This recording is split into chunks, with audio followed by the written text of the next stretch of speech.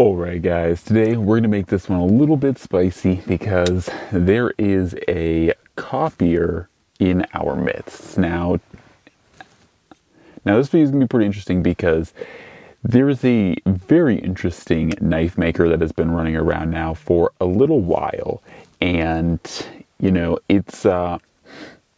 and there's always a talk when, newer knife makers or maybe not as well-known knife makers come into the industry and they start making, knives, and someone's always going to invariably, call them out for, oh, you copied this design or that design, but rare is the day when you see someone who is truthfully, like, honest to God, straight up just ripping designs off and putting their own name on it. And today we actually have one of those snaky little bastards in our midst. And no, it is not TRM for those wondering. I'm just holding my Neutron because I unfortunately actually don't have any of the knives or brands that this individual knife company is making copies of, but I am going to talk about them because undeniably, if you've been in the knife industry, you know that these are what they are. So the first one we're going to talk about here, and it is all the same company, is this Williams Knives. And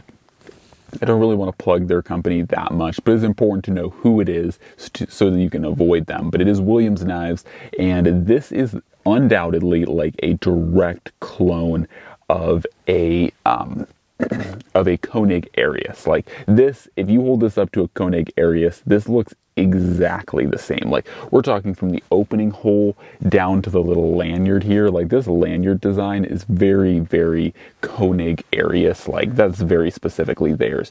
And to just see it just ripped off totally, even the handle, like the way that they've done the handle milling, it doesn't come out great because you guys are looking at a screen while looking, like at a screen. It's screenception, right?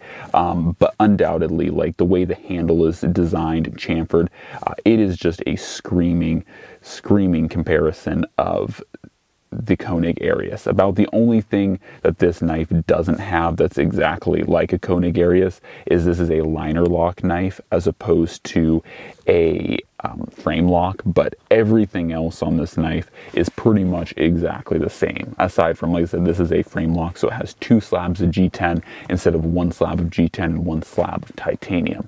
So this is just like a clear ripoff. Like, they're not even trying to hide it. This thing is just bad. I mean, and on top of it, of course, like any good ripoff design, it is substantially cheaper, I guess is the best way to put it. They're selling this MSRP from their shop. Gosh, I'm not sure if you guys can see there, but it's $99 for this thing, and it's made supposedly out of CPM 154.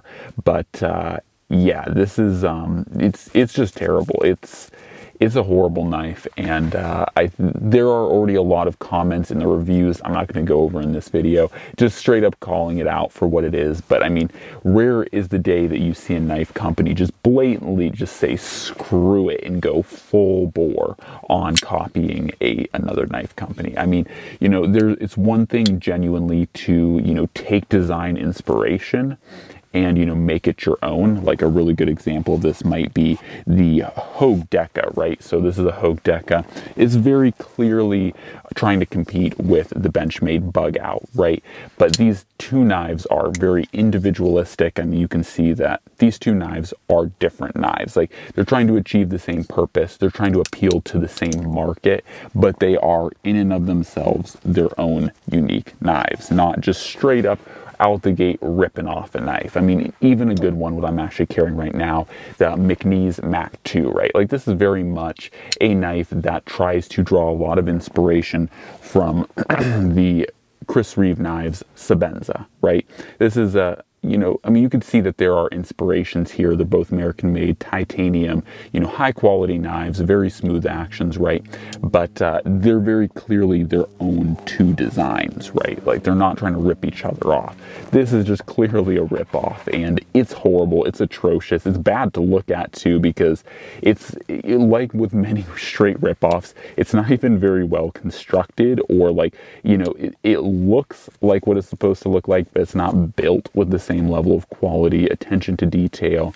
Yeah, it's just terrible. Even another one here, what they call the Glide folder. If I remember correctly, this is a ripoff of Lucas Burnley's design. I cannot remember the name of the Lucas Burnley knife because, once again, ironically, I don't own any of these knives. Like, I don't own a Koenig Arius, and to be completely clear, I don't even really love the Koenig Arius, but at the same time too, you know, Koenig, like, I don't love the knives, but I respect the company because they have worked with companies like Chris Reeve. They're Idaho-based, made in the U.S. They're genuinely trying to make a good knife. It's a lot like the McNeese Mac 2, right? Like, this is not my favorite titanium frame lock folder, but I respect it in a lot of ways. Like, it tries to be a very good knife and it executes it very well, right? So I feel very much about the Koenig Arius as I do the McNeese Mac 2. Like, it's not something that I personally love, but the attention to detail is there. It is a quality knife. These are just straight garbage that are just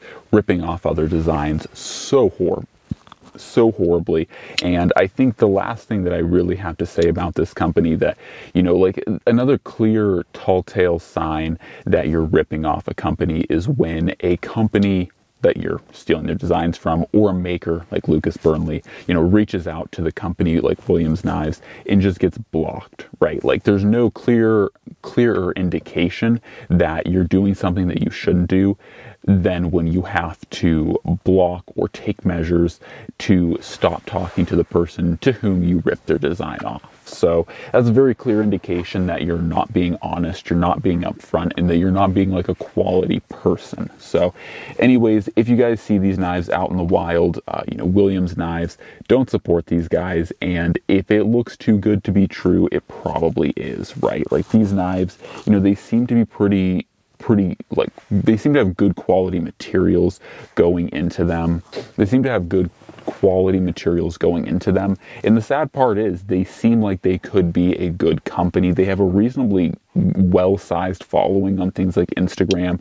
And, you know, like, on the outset, there are things like their EDC knives look attractive. Of course, they use that very typical, like, approach of like more mainstream knife companies where they try to lure you in with, you know, some quaint, cute kind of, you know, like intros, like easy to carry, tough to break, a lot of that marketing bullshit that is featured by the James brand, like used very heavily by them as well. Like, I did another video about James brand themselves, though luckily I will say, to the credit of James brand, even though I really don't like them, at least they aren't directly ripping off other companies' designs, but they use a lot of the same kind of, like, this Williams brand uses a lot of the same kind of snaky sentiments, like, you know, you should, if you wanted the best knife or like the most clean knife or whatever, you know, like, they try to market towards or appeal towards your senses, like, oh, this is the easiest knife to carry in the world, so you clearly need to buy one.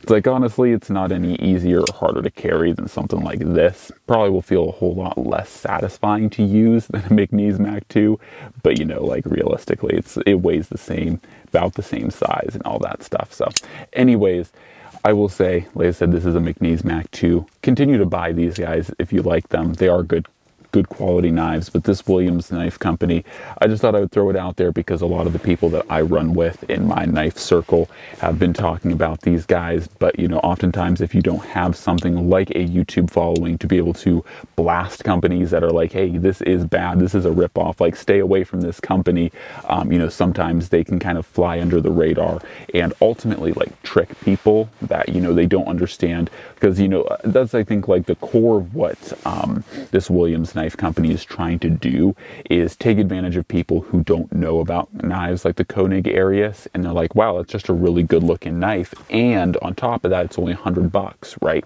When you don't realize that the, you know, T&E, or research and development, R&D, you know, was done by another company, and this company is just taking advantage of that. So anyways, guys, hopefully you enjoyed the video. As always, God bless, and I'm out.